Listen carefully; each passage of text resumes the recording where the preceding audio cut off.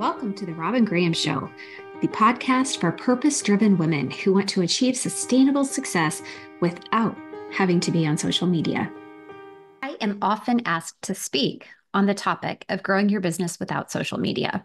One of the questions that I quite frequently get is it possible to create success without social media?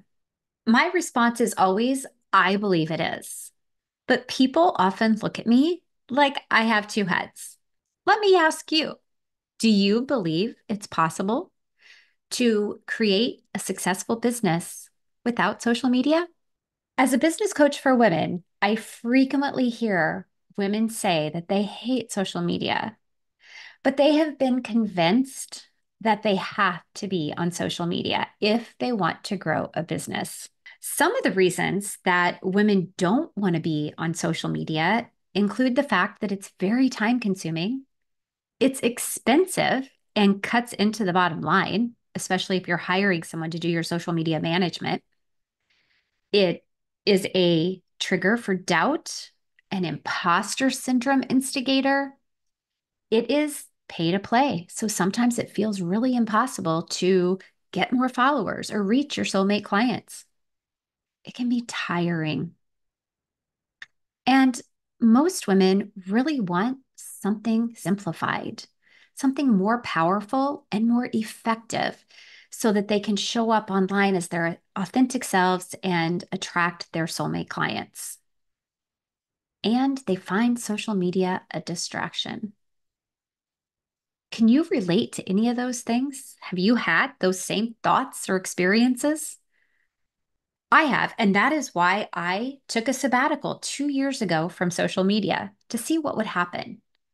And good things happened. I actually stepped away and my mindset became so much more positive, and I became so much more clear and confident in my business. If you have felt that way, then you know that social media can drag you down.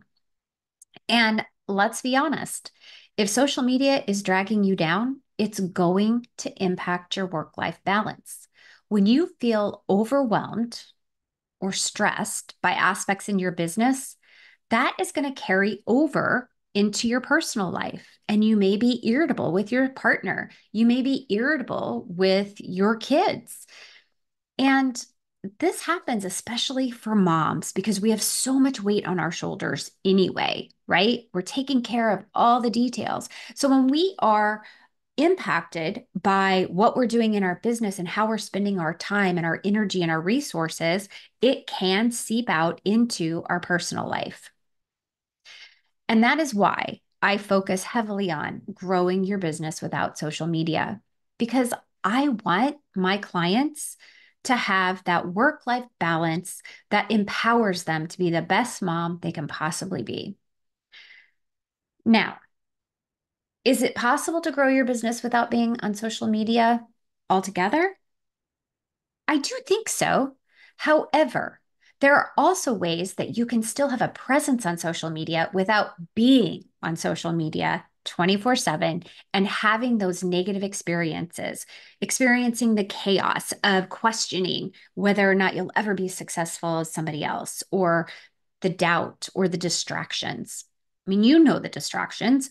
Every time you're on there, you see an ad for another course or another coach or another program that's going to solve all your problems and bring you all these clients and help you get to six-figure months and all of these things that make you go down this path of doubt and fear as to whether or not you're doing things right and you're ever going to achieve the success you want to achieve.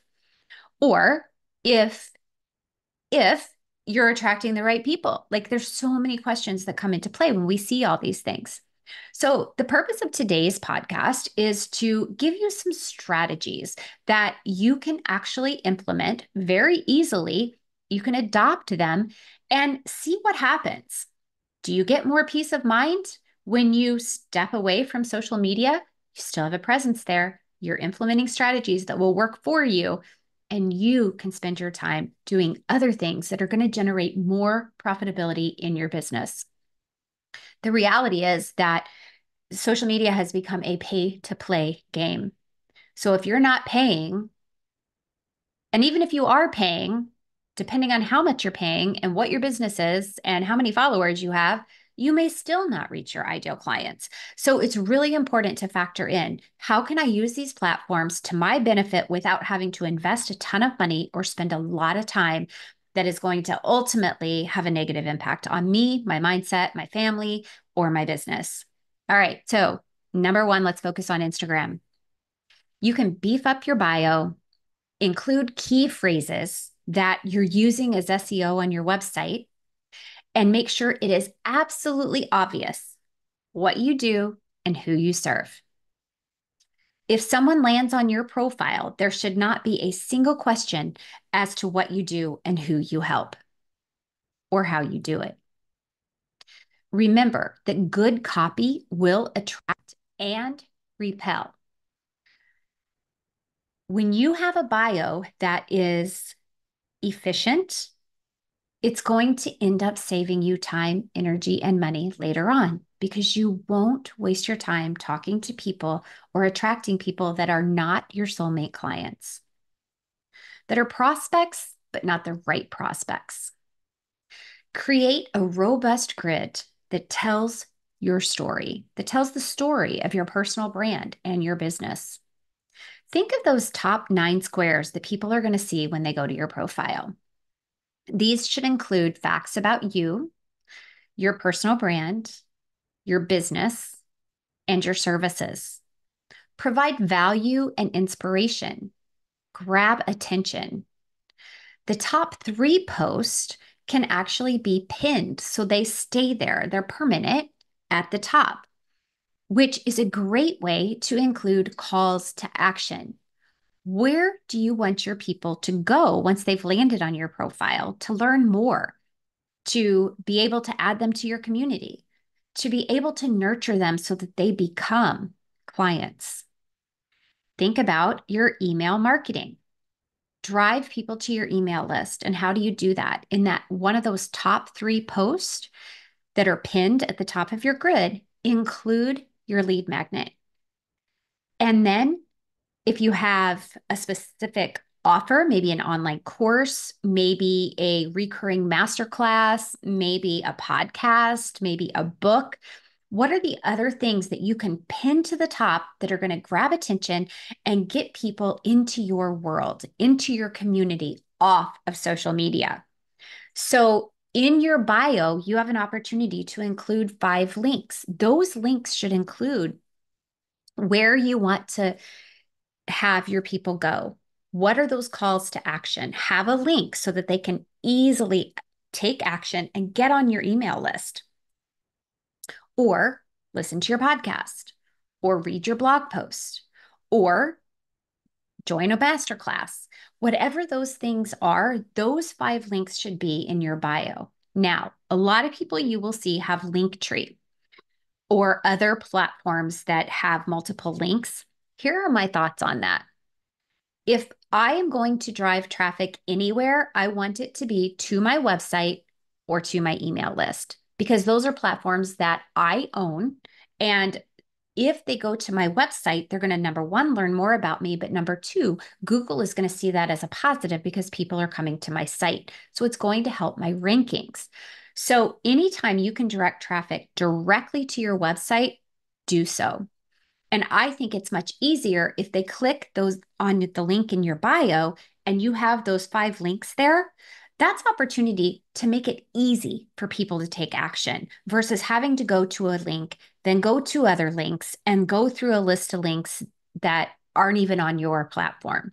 So I personally believe that we want to drive traffic to our website. So let's put the link to our website and let's put the link to our lead magnets right there in the bio.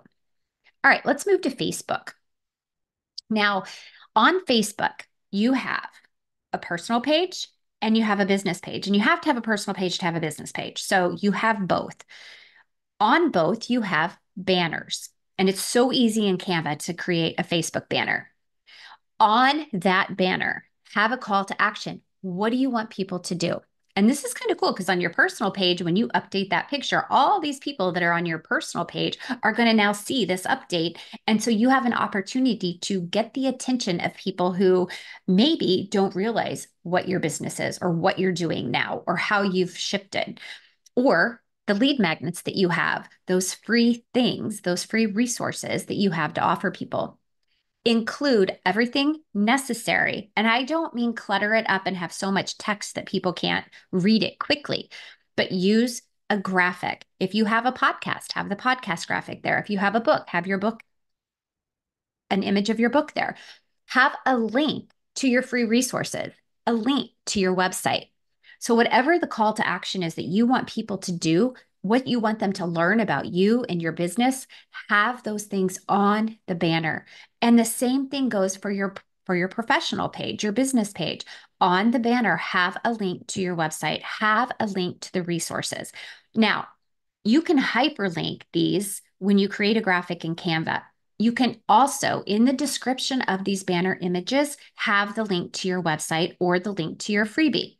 And when you do that, you're making it so easy for people to click through, to actually find you where you want them to find you, to go where you want them to go, so that they are truly in your community and you are now able to build the know, love, and trust factor with them. LinkedIn is another platform with that customizable banner. Take advantage of this space. Anytime you have land, right? I think of it as land. It's an opportunity to build on. And this is free marketing. So use your banners on LinkedIn and Facebook to your advantage to drive traffic to your website and to your email list, those platforms that you own. You can also on Facebook post pins and have those on your business page pinned at the top. So if there is something specific, like a free resource that you want people to know about and really capitalize on that landscape right there at the top of the profile, direct them to that freebie. Have a beautiful graphic and the link to the freebie, and off they go to get on your email list. So now you can nurture them and convert them to become your soulmate clients. Pinterest is another incredible platform. Pinterest is a search engine. So you have an opportunity in the bio to give all of the information about your business, right? To have those keywords, key phrases in the bio there so people understand what it is you do and who you serve. Make sure that you use those key phrases because it is a search engine. So you want to have those key phrases there that you're also using on your website so that you can really, that attraction tool for the right key phrases when people are looking specifically for what your niche is or what you do or who you serve. I have several episodes on Pinterest, so I will link those in the show notes. So if you go over to the blog post is going to have a plethora of additional links for you. There will be links on everything we've talked about, but there will be links on, to access those other episodes on Pinterest and how to really use Pinterest to your advantage to grow your business. But when you create your boards in Pinterest, and this is for a business account, when you create your boards, when you create your pins, you want to use key phrases that are aligned with your business. How do you want to be found? Do you want to be found as a business coach for women? Do you want to be found as a Christian business coach? Do you want to be found as a health and wellness coach? Do you want to be found as a fitness instructor? How do you want people to find you? What search terms are they searching for that you want to be ranked for? Include these phrases and words, terms on your boards, on your pins, so that Pinterest sees you as the person to send people to when people search for those terms. Now, I have mentioned several times email marketing. Get people to your email list. Capitalize on your email marketing. If you don't want to be on social media, if you don't want to be chained to social media, married to social media, adopt these strategies and you will drive traffic to your email list while not having to post content there all the time. When you grow your email list, you have constant accessibility to your community. You can email them at any time, from anywhere, right? You can email them valuable strategies. You can email them about updates in your personal life. You can email them about any type of update there is in your business to build the know, love, and trust factor. Here's the thing about email marketing. You own that list. And guess what? If people join your list because they want something free, but then they unsubscribe, that's okay. They weren't your soulmate people. They just need you time. And this is where having a very succinct bio, very clear, very strategic information on all of your profiles will help eliminate some of those people coming into your world that aren't really your soulmate people. So you start almost having a screening process, right? By having the right information, the right keywords and key phrases, the right hooks and connection points with people so that they understand whether you're their person or not their person. And if people unsubscribe from your email list, it's okay. Listen, I had someone, this is really funny because in the back of my CRM, my client record management system, I can actually, which is Click Automations, by the way, which I love. And there is a link to that on my resource page. But there is, I can track the behaviors of people, which no, I'm not doing this. It's not creepy at all. But if somebody comes in and joins the email list, I can see how they came in. Did they come in from a lead magnet? Did they come in from a summit that I spoke at? Which is pretty cool because when we create those tags, then we can create specific identifying factors to then be able to communicate with people about specific topics later on. But here is my point in telling you all this, is that there was a woman that had joined my list a while ago. She unsubscribed in March, and lo and behold, she actually applied to be a client just this week. So even if someone unsubscribes now, they could still come back. So don't think that just because somebody unsubscribes from your email list, it's a catastrophe. It's okay. And here's why it's okay, because you now have these strategies in place to continuously grow your email list as fast or faster than people unsubscribing. So your rate of entry level into your business is going to be much higher and faster than the rate of people leaving. Capitalize on that email list. Use that to continuously stay front of mind for your people, for those people that are there because they already like you and they are developing trust with you to ultimately either refer you to someone else that they like and love and want to care for, or hire you themselves. All right, friends, if you are really interested in growing your business for sustainable success, there is the link in the show notes for a free ebook on the 5 crucial strategies to start and grow a sustainable business without social media. Here's the thing. When we grow the foundation first, when we build that solid foundation, we can create a sustainable business. You're not ready to have an influx of hundreds of clients until you have the foundation built, until your messaging is clear, until your processes have been implemented, until your website has been established. All of these foundational pieces are super key for sustainable success. So I encourage you to go download that ebook. Friends, that's a wrap for today. Thank you so much for being here. If you found this information helpful, will you please leave a rating and review for the show? That is how we continue to grow, be able to get good guests on the show, and continue to reach more people. Let's face it, nobody's meant to build their business alone. And if we can provide additional support just by the means of the podcast, we're doing everybody a favor. So if you would, please leave us a rating and review and share this episode with friends or colleagues who you know are frustrated with social media and would like a little inspiration to be able to move forward without it. Until next time, and that's a wrap, friends. A heartfelt thank you for being here. I know there are many other ways that you could spend your time, so I truly appreciate you joining me. And be sure and visit the website, therobyngraham.com/resources for a plethora of resources to help you grow your business for long-term success.